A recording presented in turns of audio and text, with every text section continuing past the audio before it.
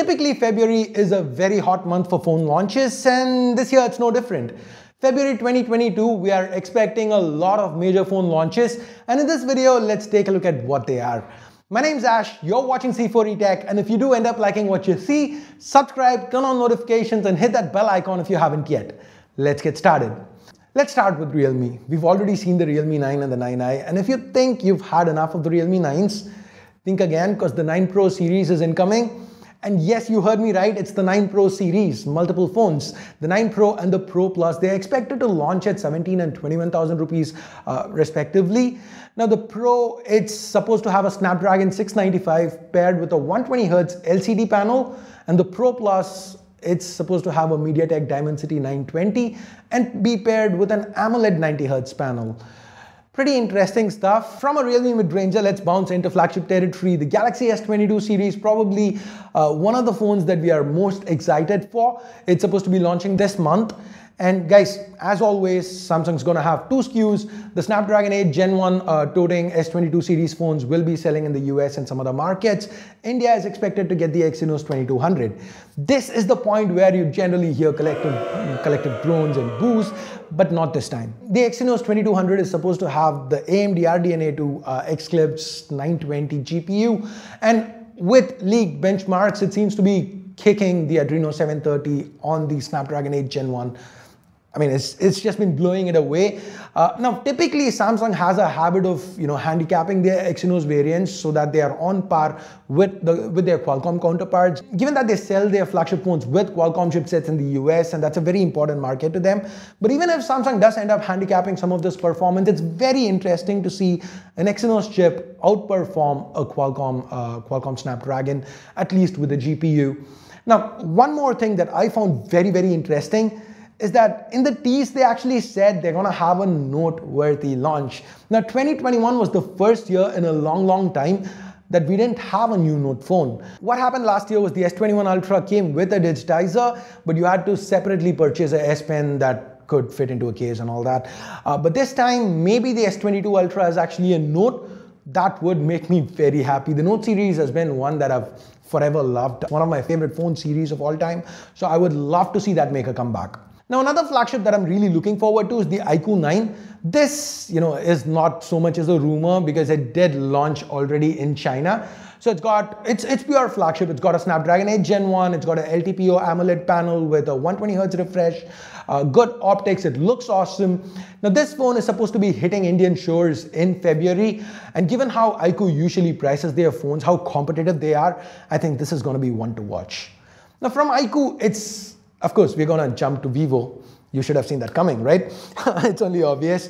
The X80 series is also supposed to be launching this month. And we've been hearing various reports, Dimensity 7000, 8000, Snapdragon 8 Gen 1. But it looks like there are going to be multiple phones. The regular X80 should be getting the Dimensity 7000. The X80 Pro, the Dimensity 8000. And the Pro Plus should get Snapdragon 8 Gen 1.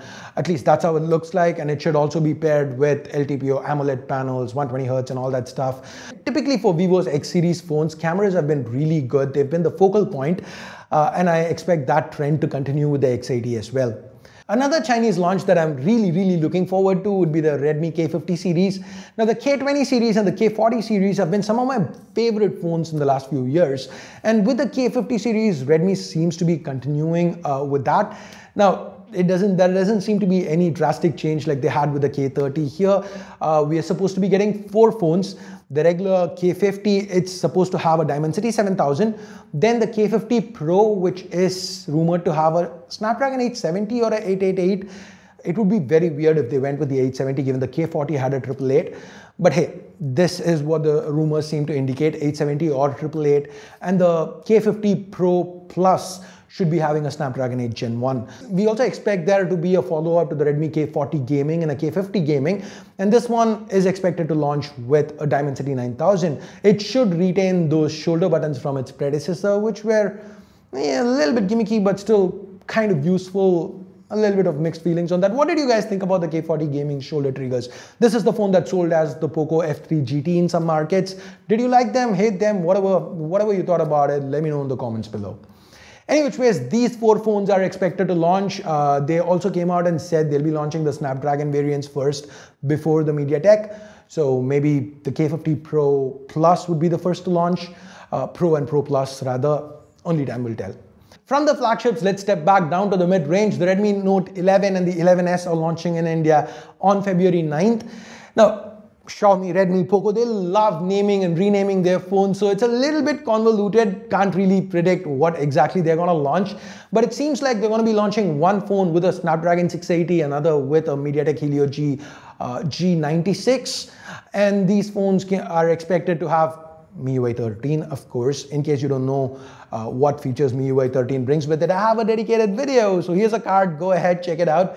And they're also expected to have AMOLED panels, fast charging, high resolution cameras and all that. The Redmi Note lineup has generally set the bar for what a mid-ranger should be, so these are going to be really interesting launches. We'll know more on February the 9th. Talking about February the 9th, Vivo is not going to let Redmi launch a phone unopposed. They do have a launch on the same day as well. The T1 is launching in India on February 9th. One thing about this phone is that they're teasing it as the fastest and slimmest 5G phone under 20K.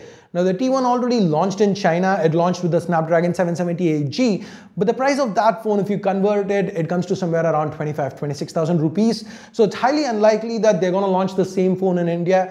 They did launch a T1X as well, so maybe they go the Xiaomi route and kind of rebrand that as a T1 for India. I don't know, that one had a Dimensity 810 for whatever that's worth. So this is another launch that we are looking forward to.